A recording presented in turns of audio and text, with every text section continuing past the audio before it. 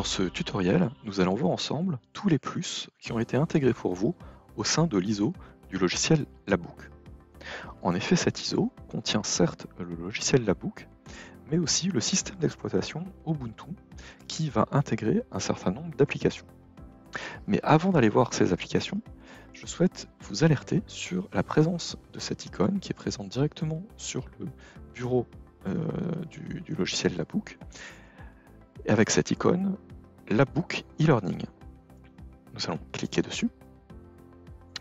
Et simplement en cliquant dessus, vous allez avoir accès à toute une banque de formations qui est disponible directement au sein de votre ordinateur sans avoir besoin d'Internet.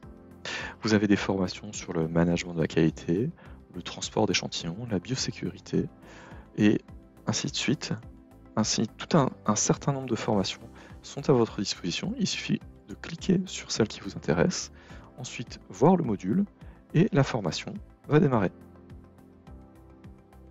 Donc c'est un premier point que vous allez trouver dans votre installation du logiciel labbook.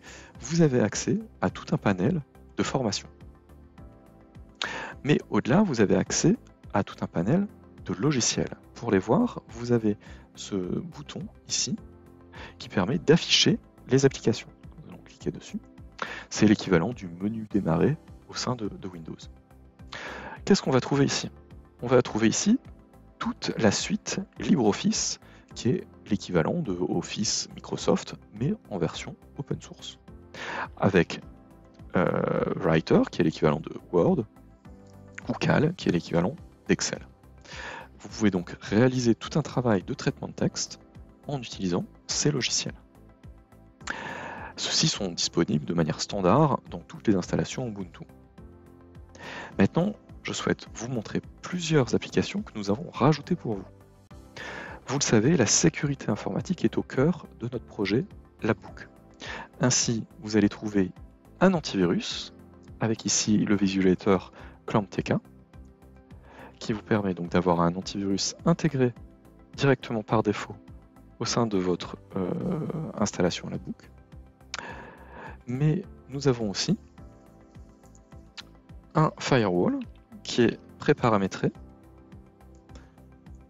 et que vous pouvez customiser pour augmenter votre sécurité informatique. Donc ces deux outils très intéressants dont il faut connaître la présence au sein de votre ISO de labbook et que vous pouvez utiliser au jour le jour pour augmenter votre sécurité informatique. Pour augmenter aussi l'utilisation de votre logiciel, vous le savez, nous avons filmé énormément de tutoriels comme celui que vous êtes en train d'écouter et vous pouvez les regarder avec le lecteur VLC qui est ici disponible dans votre installation Ubuntu. Enfin, je souhaite attirer votre regard sur une dernière application qui est présente sur la deuxième page. Ici, nous avons installé le logiciel Signal.